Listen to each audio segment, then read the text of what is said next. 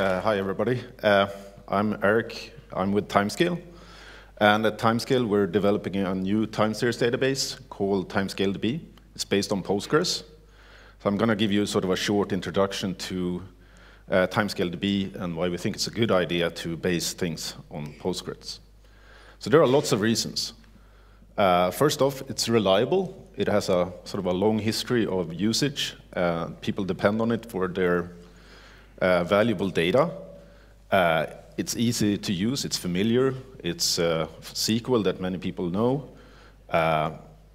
There's a broad ecosystem of tools and utilities, connectors, etc. You can do things like backups, you can do high availability, replication, and things like that.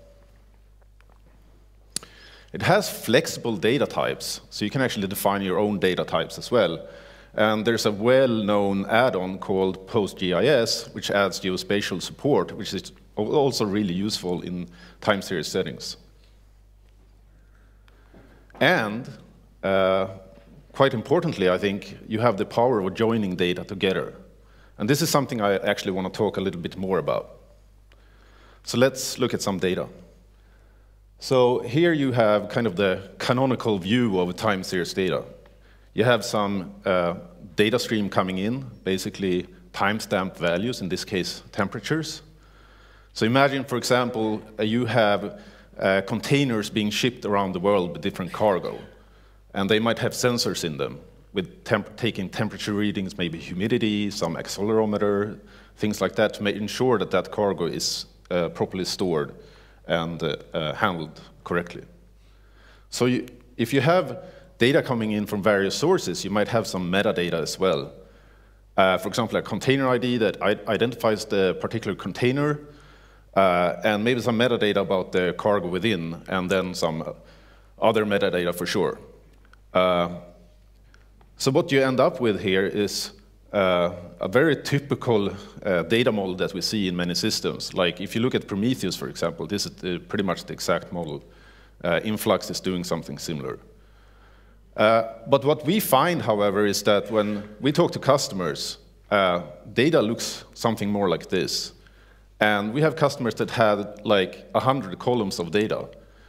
And the reason why this is the typical case is that if you have event data, for example, there's actually some value to keeping this data joined together. So if you have a temperature sensor, you have a humidity or accelerometer, this is all part of the same event, so it should be kept together. And further, taking this example to the next step, maybe you can actually store part of that metadata separate from the data stream in your data center. That makes it much more convenient to update the metadata. Maybe you, as the container is moving from port to port, you're actually changing what type of cargo is within the container, but the container itself is the same. So this is what we see a lot when we're talking to customers. And this might actually be customers that have this type of data from before.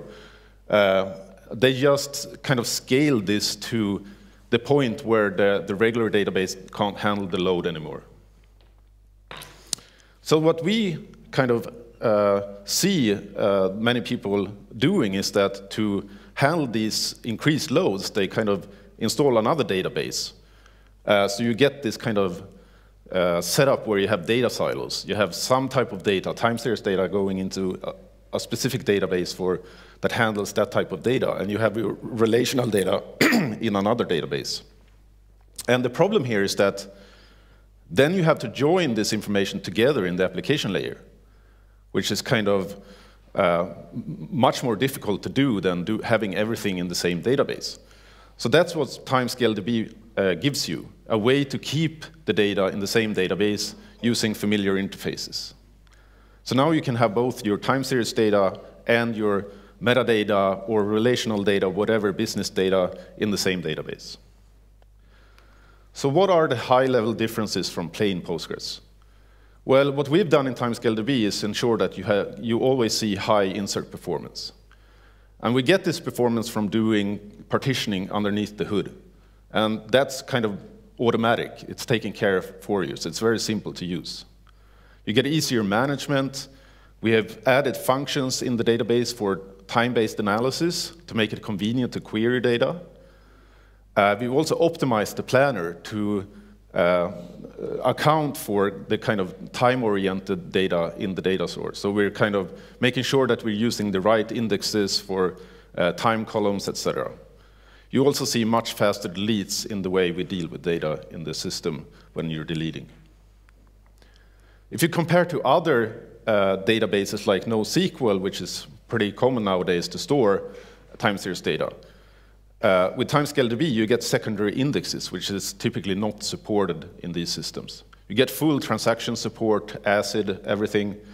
You typically see lower memory requirements because you can have actual on-disk indexes. So you avoid these high cardinality problems we've seen in other systems. You also avoid these data silos that I described, and you can join data together, which I think is a really powerful thing.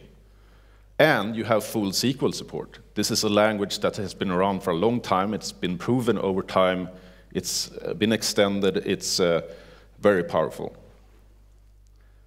So TimescaleDB is open source. It's developed under the Apache 2 license. So if you're interested in learning more about the development, you can go to our GitHub page, give us some stars. And I'm actually going to talk more about TimescaleDB in the context of Grafana and Prometheus, and how we can use TimescaleDB for basically all your metric needs for storing, analyzing, and visualizing metrics. So that's coming up in another talk later this morning. So that's everything I had to say for now.